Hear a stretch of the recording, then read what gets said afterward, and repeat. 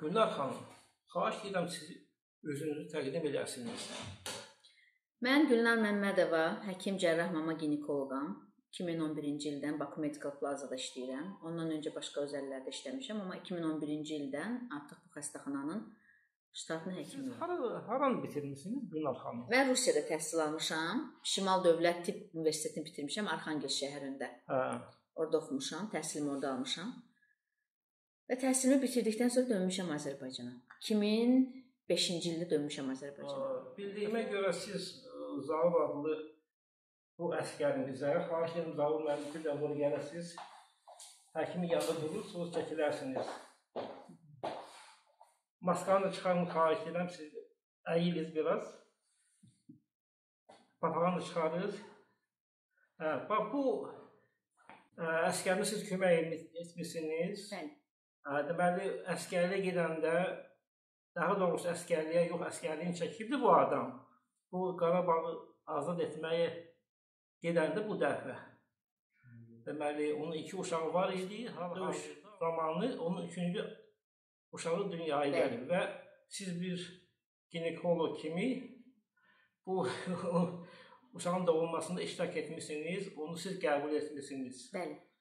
Bilmək istəyirdim, bu nəyə görə siz kömək etdiniz bu adama, siz onu tanıyırsınızmı, bəlkə qohumunuzdur?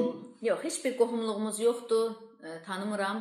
Sadəcə mən Pərvanə xanımı, qardaşın yoldaşını hardan tanıdım? Mənim bir rəfiqəm var, onun WhatsApp statuslarında gördüm ki, bir hamilə xanım var, yoldaşı əskərlikdədir və doğmaq vaxtı yaxınlaşıb.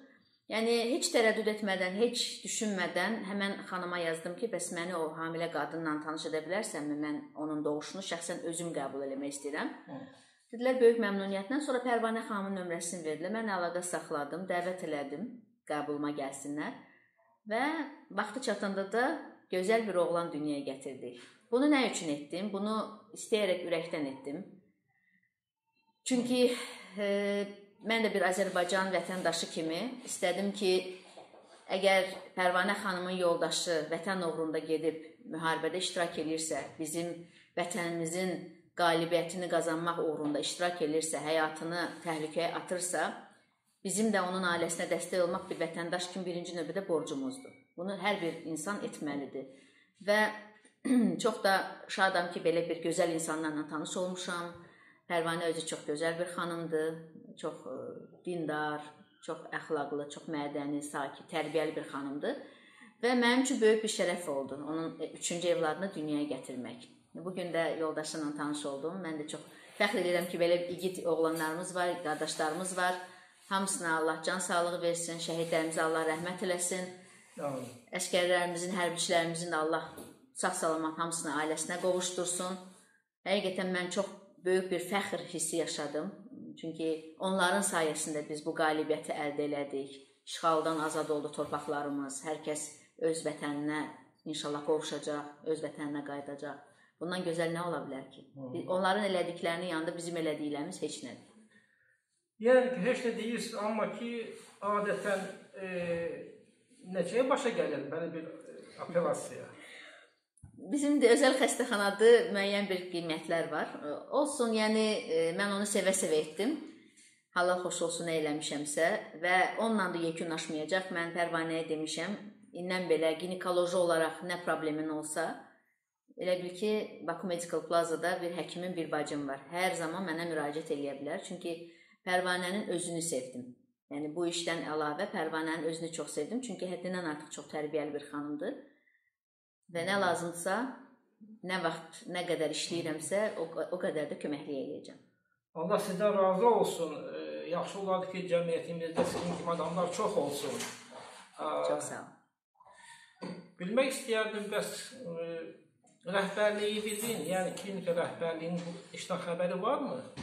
Bizim, bilirsiniz, rəhbərliyimiz bəlkə başqa xəstəxananın rəhbərliklərindən çox fərqlidir. Nə mənada? Yəni bizdə, bizim rəhbərlərimiz istər baş həkim olsun, istər direktor olsun, istər... Adlarını çəkə bilərsiniz? Bizim klinikanın baş həkimi Kamil Gökhan Açardır, Türk vətəndaşıdır. Amma 2011-ci ildən bizim xəstəxananın baş həkimidir. Direktorumuz Rafət müəllimdir. Yəni, mən bu xəstəxanada çalışmağıma, düzdür, hər cür şəraitimiz var. Bir həkim kimi normal şərtlərdə çalışa bilirik. Hər cür şəraitimiz var. İstər əməliyyatxana, istər əməliyyatdan sonraki dövrdə xəstəxanada hər bir şəraitimiz var xəstələrə xidmət vermək üçün. Ondan əlavə, mən bu xəstəxanada çalışmağıma nə üçün mutluyam? Yəni, ürəklə çalışıram. Çünki bizim rəhbərlərimiz həkimlərinə çox dəyər verən, həkimlərini çox qiymətləndirən bir rəhbərlərimiz var.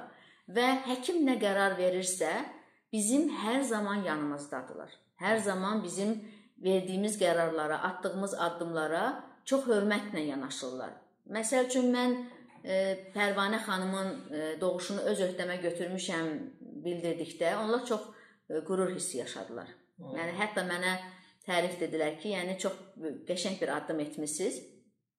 Çünki, yəni, yoldaşı hərbi qulluqda olan bir insanın ailəsinə dəstək olmaq məncə gözəl bir hərəkətdir və onlar da əlbəttə ki, çox alqışlayaraq buna bildirdilər, öz fikirlərini bildirdilər. Yəni, bizdə hər bir həkimin verdiyi qərara həqiqətən çox böyük hörmətlə yanaşırlar. Yəni, o da bizi çox sevindirir, çox qürurlandırır ki, biz də ürəklə çalışırıq, həvəslə çalışırıq. Yeri gəlmişdən bilirsinizmi ki, eyni vaxtda 3 qardaş, 3'ü də çağırılmışdı. Bəli. 3'ü də hərbi xidmətdə idi, bilirdim mən onu. Allah can sağlığı versin. İgid insanlardılar ki, bir ailədən 3 oğlan, 3'ü də hərbi xidmətdə, 3'ü də yəni vətən uğrunda müharibədə iştirak ediblər. Bu da əlbəttə ki, təqdirə layiq bir hərəkətdir. Və hazırda Zaurun 2 qardaşı hələ qalıbdır, buraxılmayıb. İnşallah sağ-salamat dönsünlər. Hazırda əməliyyatlarda iştirak edir.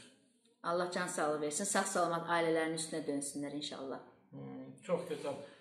Gülnar xanım, xahişlə bu xanımları təqdim edərdiniz. Xanımlar mənim köməkçilərimdir. 4 köməkçim var. Biri biraz özünü narahat silirdi və icazə aldı getdi. 3 qızlar Ləman, Aysel, bir də Vüsalə. Mənim bütün proseslərimdə, pasiyentlərin qəbulunda, bütün 9 ay boyunca mənimlə bərabər əziyyət çəkən qızlardır.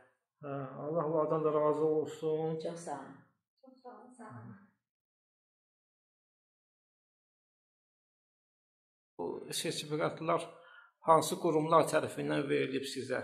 Mənim iştirak elədiyim konfranslardır, qatıldığım tibbi konfranslardır, təhsil aldığım yerdəki verdiyi sertifikatlardır. Harada ki, biz bilirsiniz, həkimlər diplom almaqla yekunlaşmır bizim təhsilimiz. Biz hər 5 ildən bir təkmilləşirik.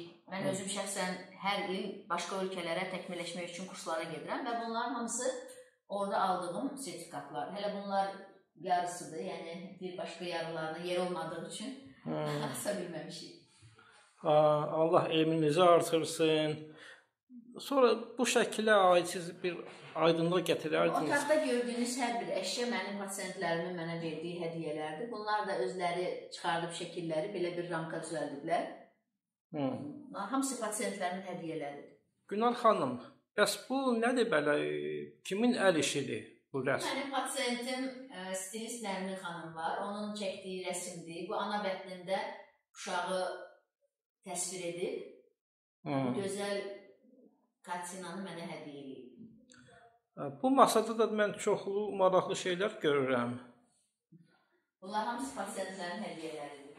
Bu şəkildə həmən pasiyentim Nərmin xanım mənə hədiyyə edib, öz əli ilə çəkib.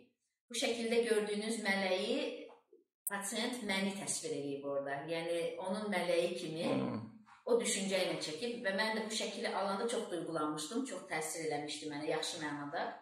Çünki pasiyentimin məni mələk kimi görüb təsvir edib, onun şəkil kimi çəkməsi, yəni doğrudan çox xoşuma gəlmişdi, çox bəyənmişdim.